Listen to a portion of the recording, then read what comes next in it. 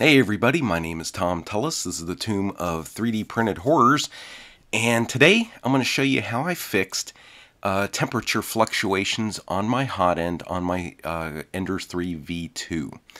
Now, anytime your 3D printer has a problem maintaining proper temperature either for the hot end or the print bed, it's going to require something known as PID tuning. Now, what is that? Well, PID just stands for three numerical values, a P value, an I value, and a D value. And without going into a lot of techno babble here, what those values do is they create an algorithm for the software, for the firmware to use, so it has an idea of how not to overshoot your target temperature. So if you have it set to 205, it's not constantly going to 210. How to keep actively heating either the nozzle or heat bed so that it's not like your oven where it heats to a certain temperature, turns the element off, lets it drop quite a bit, and then turns it back on and heats back up.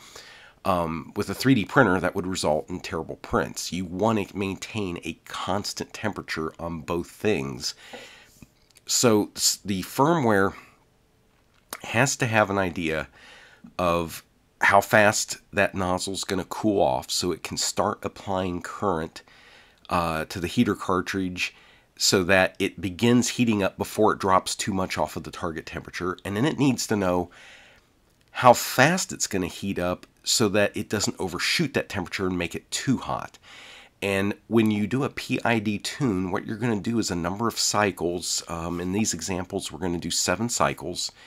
And it'll take the average of all 7. And what that does is it trains it how your thermistor, your heater cartridge, and your the board and the control for the heat or for the current going to the heater cartridge all works together and gets an idea of how it's to maintain a steady temperature for either the hot end or the heat bed.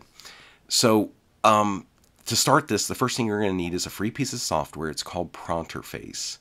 Real quick, if you're using the Gyres, or however you pronounce it, firmware, custom firmware for the Ender 3 V2, it has PID tuning built in. Just go under, I believe it's the temperature menu, and there's a thing for PID tuning, and you won't need the Pronterface. If you aren't running that, if you're running stock firmware, just go to Google, type in Pronterface like you see here, click enter. The first thing that comes up is going to be the Pronterface website. Click that. Go to the top, click or pull down the download menu. Next, you're going to go to latest release. Once you select that, then you're going to look for whatever's suitable for the platform you're using. In my case, I'm using a Macintosh laptop, so I would choose the top one, download it, install, and then get it up and running. Okay, next you're going to want to connect your printer to your computer via the mini USB port just to the right of the SD slot. This is on the front of Creality printers. Make sure you are using a mini USB cable, not a USB-C. They are different. They look the same unless you get really close, but there is a difference.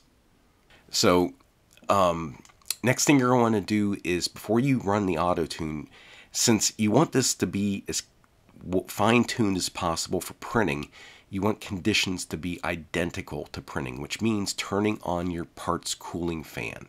So go to the temperature menu, select fan speed, and turn that up to 100. So once you've done that, we're going to go into Pronterface, and in the upper left-hand corner, you'll see it will next to port. Should have something selected there. Should have something input there. Next to that, you're going to click connect. And once you do that, in the right-hand text space, it should say connecting and printer is now online. So if you see that, you're good to go. The first thing we're going to do is type in a command to instruct the printer to do a PID tuning. So before you type any of this, listen to what I'm going to show you on the next 4 slides so you understand what it is you're typing. Okay, the first command in this string is M303. This is simply a command to tell the printer to start PID calibration.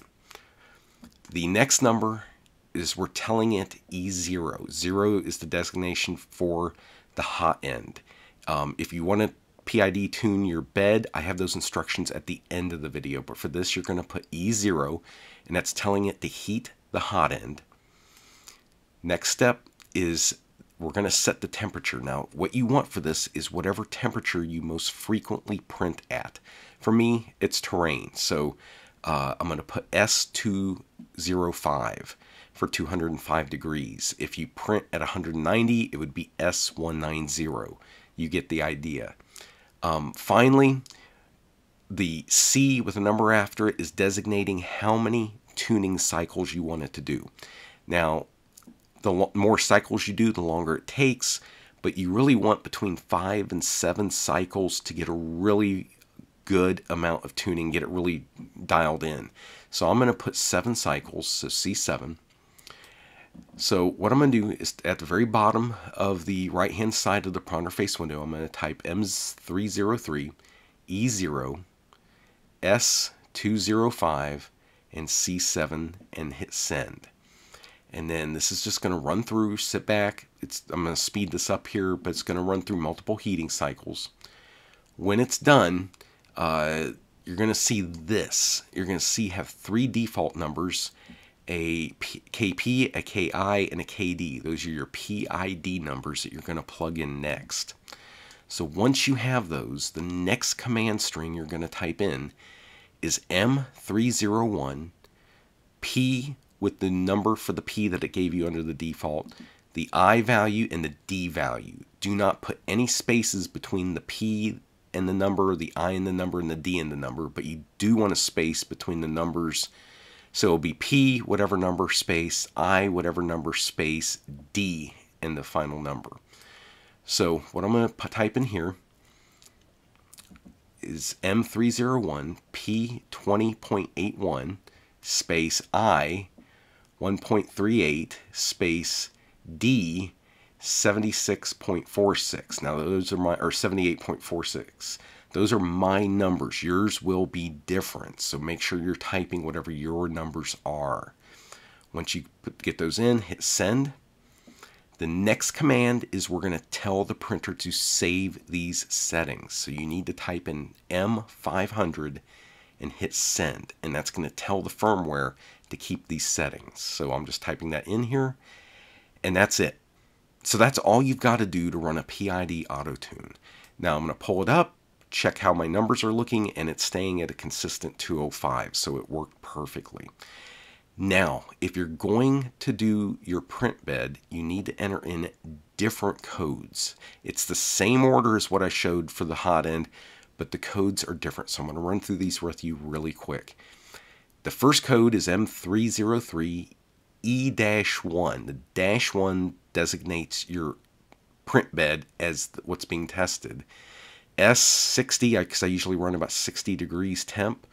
And then again, C7 for the number of cycles. You'll let it run 7 cycles. Record the 3 PID numbers. Then you're going to enter M304 this time with the P, the I, and the D number. Send that, and then enter M500 to save those settings. So that's all you've got to do to calibrate your print bed. Now, when should you do this? Well, obviously if you were like me and noticing either the hot end or the print bed having trouble maintaining a constant temperature, run a PID auto tune. It's also a good idea to do it if you ever replace your thermistor, your heater cartridge, or your hot end assembly. It's just, it's one of those things. Do you have to do it when you do those things? No, but it's just a good idea. It'll take you about 15 minutes to do, and it just dials these things in a little bit better. So anyways, that's it for this time on Tomb of 3D Printed Horrors. Thank you for watching. Please click that like and subscribe button.